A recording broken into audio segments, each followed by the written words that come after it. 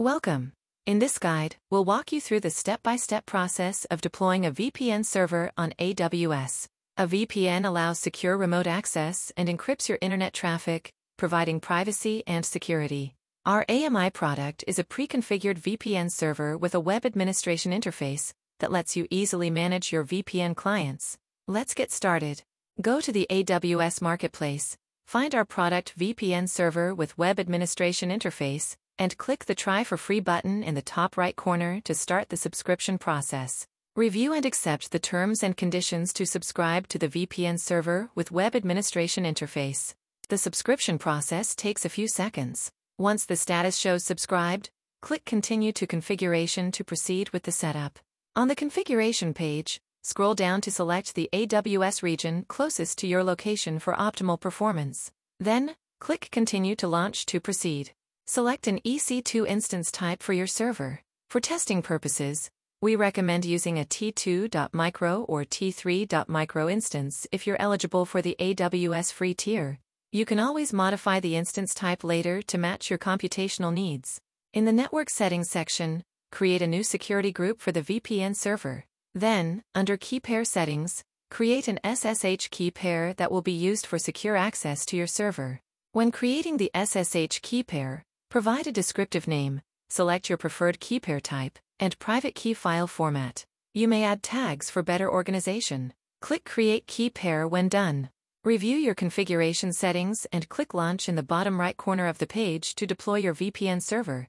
After successful deployment, click View Instance in EC2 console to access your instance details. In the EC2 console, select your newly created instance. Locate the public IPv4 address field, and click the copy icon next to the IP address to copy it to your clipboard. Once OpenVPN is up and running, configure it by entering your VPN server's public IP address. Use Elm as the username and your instance ID as the password. Download the VPN certificate for the Elm user. Before connecting, download and install the OpenVPN client from the official website, https://openvpn.net/client/. This software allows you to connect to your VPN server securely. To establish a connection, import the downloaded certificate for the Elm user and click Connect in the OpenVPN client. After a few moments, you should be connected. The connection status will show your network traffic. To create more clients, go to the Admin menu. Once a new client is created, you can view it on the user's page and download their certificate for VPN connection. To remove a user or revoke access, navigate to your VPN server, select the user credentials, and revoke them.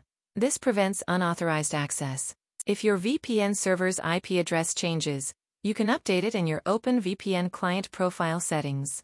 If you need more performance, you can upgrade your instance type at any time.